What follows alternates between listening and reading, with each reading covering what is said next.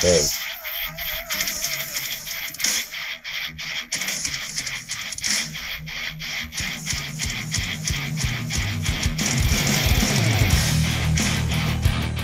Hey, what's up, my friends? I am Scott Ian, and I am here to tell you what I think are the 11 heaviest Anthrax riffs.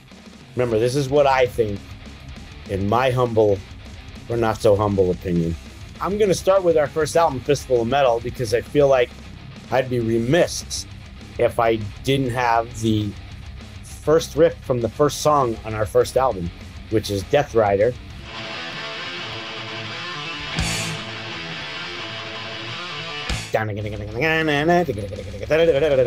What a way to announce ourselves to the world with that just epitome of kind of thrash metal riff. Danny Lilker wrote that riff. It's still to this day the riff I warm up on when before shows, an hour before showtime when I'm backstage.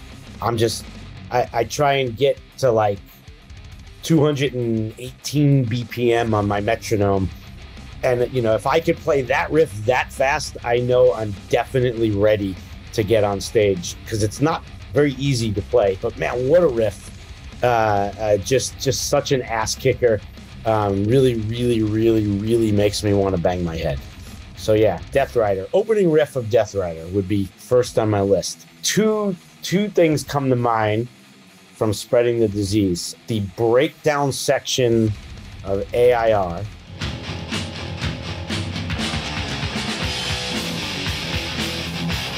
Which what we used to call back in the day, we used to call it the mosh part.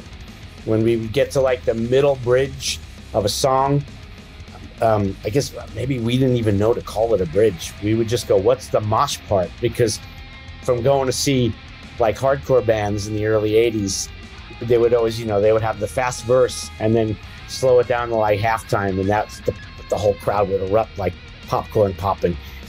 So we always thought of that breakdown section was called the mosh part. So the mosh part of AIR, that middle section where we're just going gung, gung, gung, gung, gung, gung, and then it goes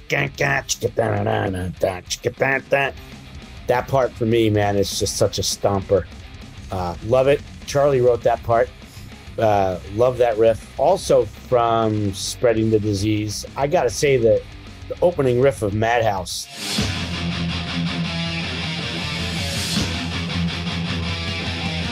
I mean, it's just so iconic, and I really feel like it's kind of the riff that put Anthrax on the map. That whole that chug, that gut gut gut gut gut gut gut gang gang gang gang gang gang gang gang gang. I mean, and my guitar tone on that record, it's when I had really like kind of found my tone with the JCM 800 Marshall with the TC Electronic boost pedal in front of it, and that's my Jackson Rhodes that I got in like 1982 or 83. Yeah, that opening riff of Madhouse too. And still to this day, anytime we start that riff, the crowd just blows up. And I guess maybe there's one more on this record too. Probably the fastest song we ever wrote, Gung Ho. Probably that main riff.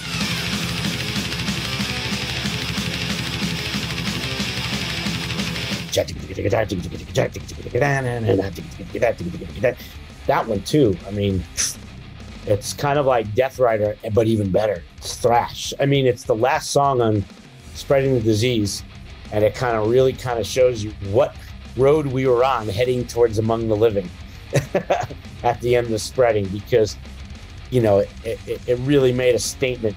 I remember back then in the day, that song was probably written in 85 or something, and back then double kick, especially in what people were calling speed metal, I guess at the time, and who had the fastest double kick drums, and of course Charlie was such a great drummer, and you had Lombardo, who's such a great drummer, and Tom Hunting, from Exodus, all these guys just blazing fast, and I feel like Charlie just really set the bar with Gung Ho, with the double kick on that song. It's just insane.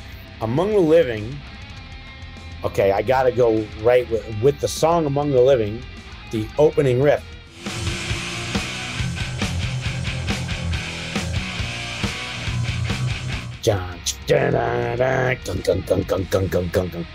Brutal. brutal. How many years later, from 87 till now, 35 years later, the pit still explodes whenever we start that song. Oh, one of Charlie's heaviest riffs of all time, certainly. That intro to Among. So I've got, what, 5 now?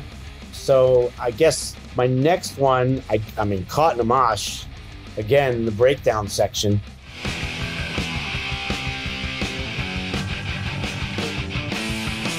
That build-up when we go into that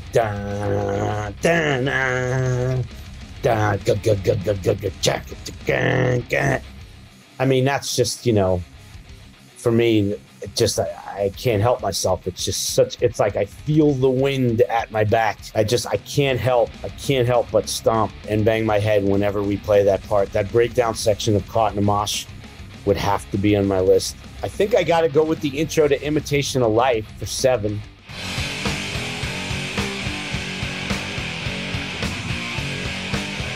I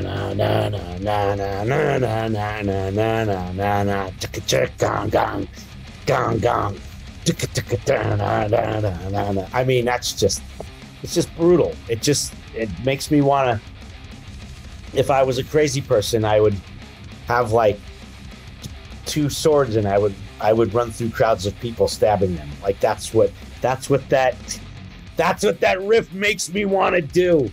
It just all comes out when I stomp around on stage. So yeah, that Imitation of Life one, oh, crusher. I love the breakdown section of Now It's Dark.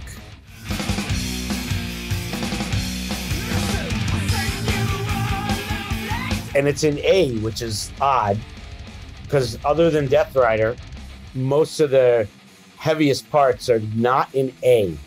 But we went back to an A riff, and it's that section that goes, and then it drums kick in, and even the whole part, I'll send you a love letter straight from the bottom of my heart, and you'll be forever. The candy coated clown has done his part. That whole section for me, that Now It's Dark riff, god damn it, it's so heavy. Maybe a deeper track. I sometimes think like, oh, people aren't so familiar. Meanwhile, everyone probably knows the song, but I don't know why I consider that one a deeper track. I guess I gotta put off of For All Kings. The Suzerain and Evil Twin both have fucking great parts. But what about What Doesn't Die? All right, yeah, you know what? For number 9, I'm gonna say What Doesn't Die from We've Come For You All.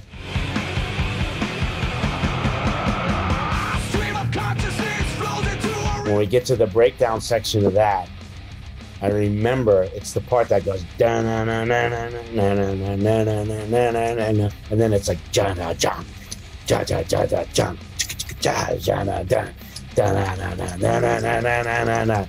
and the lyrics, that part of Stream of Consciousness flows into a river of blood, and this tide of violence as it rises like a flood.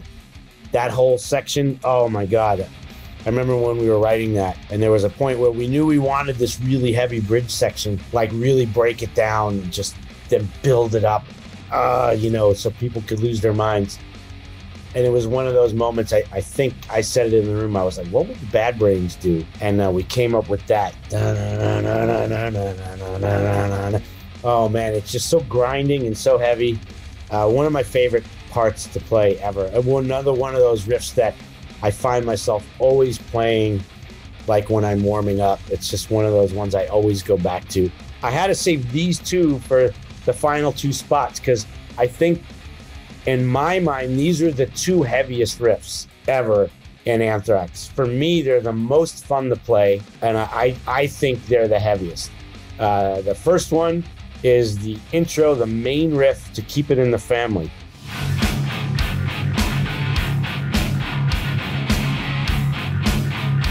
Gung gung gung gung gung gung gung gung gung gung gung gung gung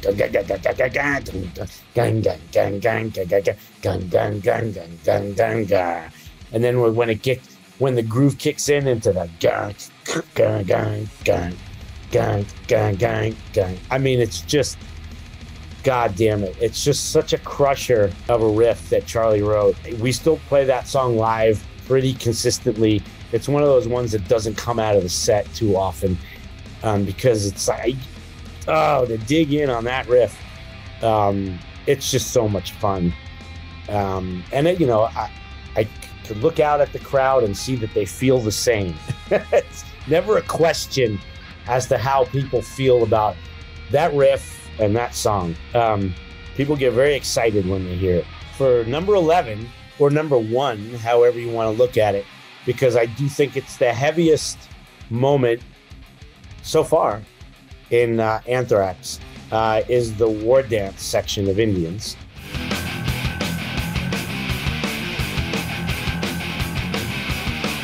Where we break it down. That's a bridge that I wrote, actually. We were looking for, again, back in the old days, what we called a mosh part. And we knew we were going to break it down to a really heavy bridge. And I came up with that war dance riff.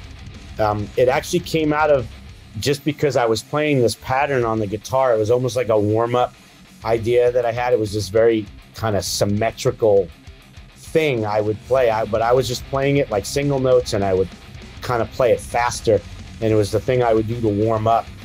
And then I slowed it down and played chords with it and palm muted it, and I was like, Jesus, that's fucking heavy. Like, damn it, that might work for that Indians thing that we're looking for. And yeah, we started jamming on that war dance riff way back when, and it was one of those moments where we kind of knew we had something really good. Like, you're in the room going, wow, can't wait to play this live. People are really gonna like this, because we were just losing our minds jamming on it. Remember, this is like 1986. It was all still young and fresh and new, and we're like, oh my God, listen to this part, So yeah, I think war dance, I think that section,